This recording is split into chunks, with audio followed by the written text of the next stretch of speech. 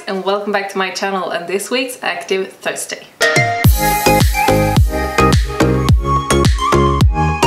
So in today's Active Thursday video I just have a very short workout to show you guys. It's based around 2 circles that you can do in the place where you do your ab session.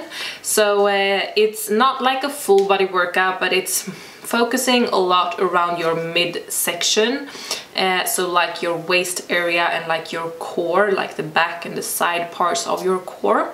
So you can do this in the end of your regular workout, or if you're maybe doing cardio, you can do this in the end of the session. So you can do this, like if you want to do it a full workout, you can include some jump roping and do it multiple times and you have a workout. So I hope that you guys like this workout, even though that it's super short. And if you do, don't forget to give this video a thumbs up, and make sure that you hit that little subscribe button before you leave so you can be part of my YouTube family here and see all my coming videos.